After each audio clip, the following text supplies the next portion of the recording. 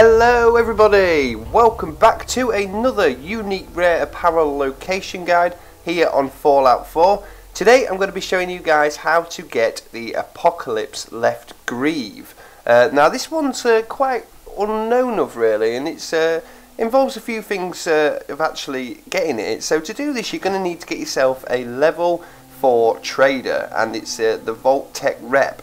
Now to do this you've got to have a couple of things. Obviously with all level 4 traders you've actually got to go out and find these people and convince them to come back to Sanctuary. But the first thing you're going to need is a fully upgraded, a full maxed out trading stand for them. So that is the Trading Emporium, which is the very last one.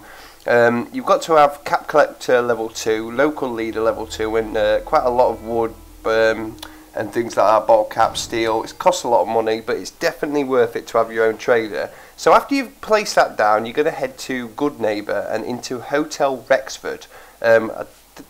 Policeman?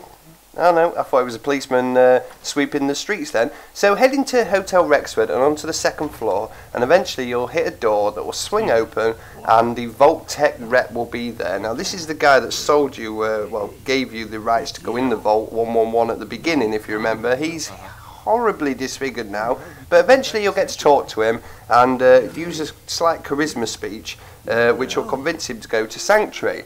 Once you've convinced him to go to Sanctuary, save before you try that in case you fail the speech, but all you've got to do is assign him to the Trading Emporium and he will sell you whatever items he wants, and one of them is the Apocalypse Left Greave.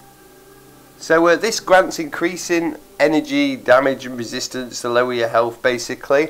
Not a bad little thing at all. It's got a damage resistance 23, 14 and 10, and it will cost you 2,000 caps for that.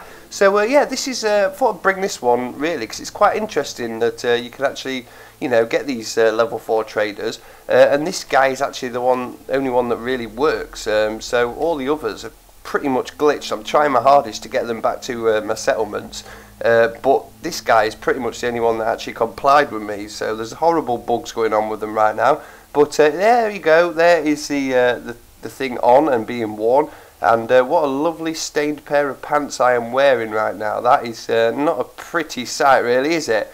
But yeah, there is the location of the Apocalypse Left Greave for you guys. So like I said, go ahead, get yourself a Trading Emporium down, go to Good Neighbour, convince him to come back, and you will get him as a permanent trader in your settlement. And you don't have to have a minimum amount of settlers or anything like that, like some of the guys that you can get, the level 4 traders. But like I said, this guy's probably the only one that isn't bugged right now, so go ahead and get yourself that one.